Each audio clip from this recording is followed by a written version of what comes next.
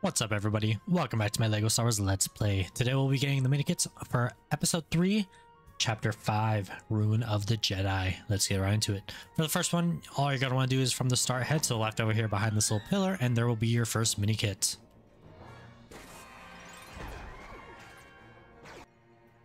From the point of the first one, just head towards the camera. And once you get over here, you're going to find these little things that you can stack up. There's going to be 3 of them. Make sure you stack all those up. Let me take care of these guys.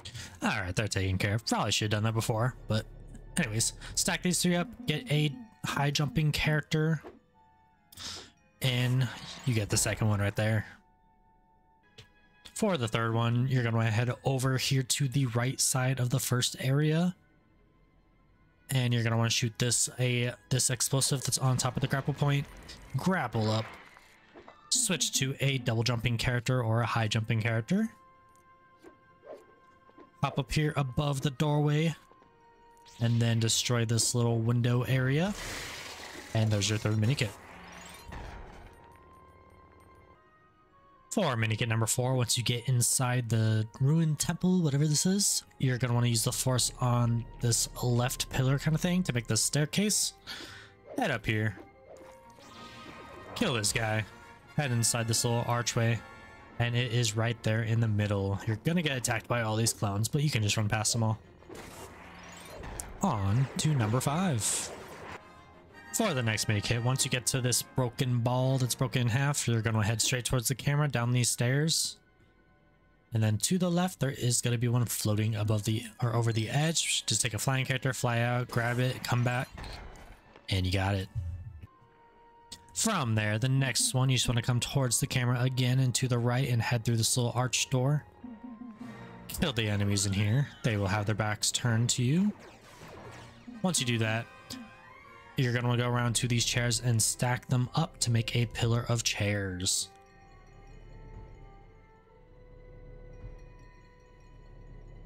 From there, switch to a high jumping character. You might be able to do it with the double jump, but I'm not sure. But it is at the top of the room on top of the chairs. For minikit number 7, once you're a little bit further in the level, once you have this little arm thing, you want to come to the right side over here to this first little section. Make your way through here. Oh, if I can get up. Make your way up here, and it will be above this lever. So take a high jumping character and hop it right up here.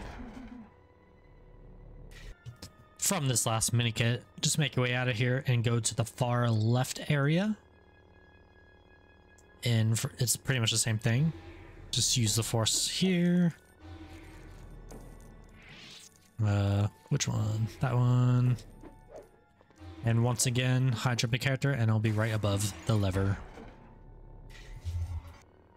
Once you've opened up all 3, or pulled all 3 levers to open up the door to proceed with the level, you're going to want to come over here and jump up on this little platform and make it over here.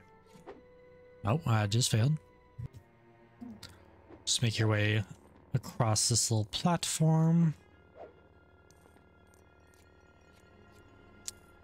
And then once you're here, you should be able to jump it, but just to be safe, you can fly over this barrier and grab this minikit and open up this door. And for the last one, make your way to the top of this area. And I just failed my jump. And you're going to want to pull the 3 levers on this side like you did for the actual level. Get that one. Will this take me up there?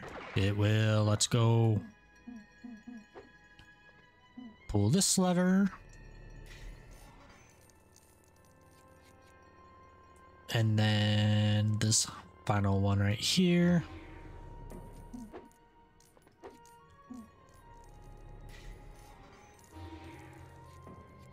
And I'll bring that arm to where you can use a high jumping character to get the minikit. I'll make my way back up there. Once you get back up here, hop up on this platform. Don't fail, holy crap. And then jump up for the final minikit.